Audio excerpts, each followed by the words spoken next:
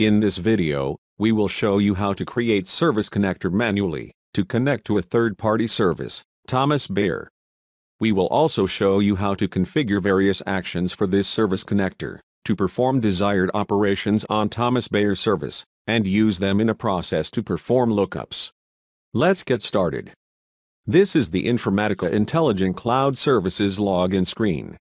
Enter your credentials, and click Login. And select Application Integration Service from the list of available services. For this demonstration, we have created a project named Lab Exercise, and a folder named Account Invoice Processing. First, we will create the Beier Service Connector. Click New. And Service Connectors. This tutorial is about creating service connectors manually, hence, we will keep the default option, and click Create. The Service Connector Edit window opens. The Definition tab defines the name and description of the service connector. We have entered Beier as the name of the connector. The Actions tab defines the operations available for the service. We will define two actions, Get Invoice and Get Customer. First, we will define Get Invoice. In the Action tab, we have entered Get Invoice as the name of the action, and category Beier. The Input tab defines the input required to invoke this service. We will add an input field Invoice ID. Retain the default type as text. And enter a value for the test with text box. The Binding tab defines the URL where the service call is made. We'll add a few output fields. We'll first add the ID field. Enter ID as the name, and retain the default type as text.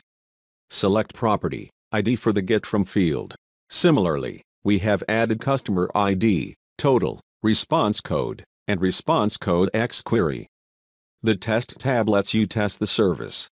Select Test on Cloud Server and click Test. The test is successful. Status 200 indicates the test has succeeded.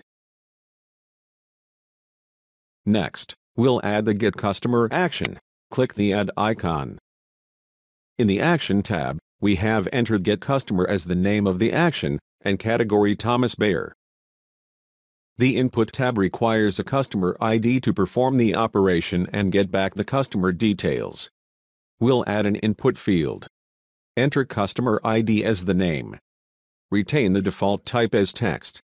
And enter a value 12 in the Test with text box. The Binding tab defines the URL. The Output tab defines the customer information. We'll add the output fields here. First, we'll add the ID field. Retain the default type as text. And select Property ID for the Get From field. Similarly, we have added first name, last name, street, and city. You can also add fields which derive their value as an expression, which can consist of XQuery functions applied on the available fields. For example, if you were to add a field called test, you can choose it to be of type expression, and define the expression by clicking the function icon. As you can see, the input and output fields are available to be a part of the expression, and functions, and process objects. In the Test tab, select Test on Cloud Server, and click Test to test the service. The test is successful, and displays customer information like ID, name and address. Save and publish the Service Connector.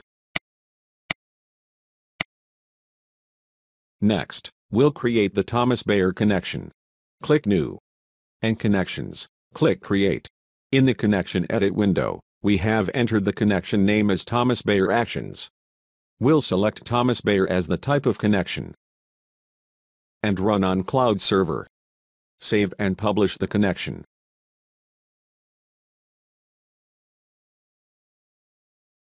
We'll now create the Account Invoice Processing process. Click New. The process asset is selected by default. Click Create. A design palette opens.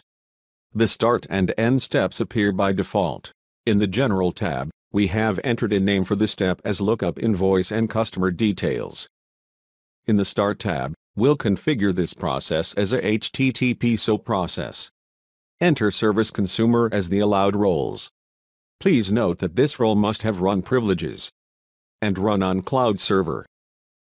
We'll add Invoice ID as the input field. Retain the default type as text and select the required checkbox. We'll now add the output fields. First, add Invoice ID. Retain the default type as text. Similarly, we have added output fields like customer ID, total, first name, last name, street, and city. In the Advanced tab, set the tracing level to verbose to get a detailed information on the execution of the process. We'll now add a service step between the start and end steps and call it Get Invoice Details. In the Service tab, select Connection as the service type. Select Thomas Beier Actions from the folders as the connection and select the Thomas Beier Get Invoice as the action. In the Input Fields tab, add Invoice ID as input, set the value for Invoice ID as field, Invoice ID in. Next, add a service step after the Get Invoice Details step and call it Get Customer Details. In the Service tab, select Connection as the service type. Select Thomas Beier Actions as the connection and select Get Customer as the action.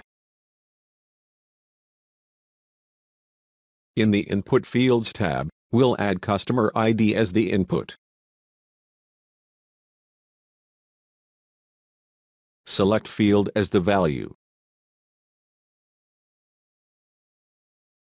and select Customer ID. Save and publish the connection.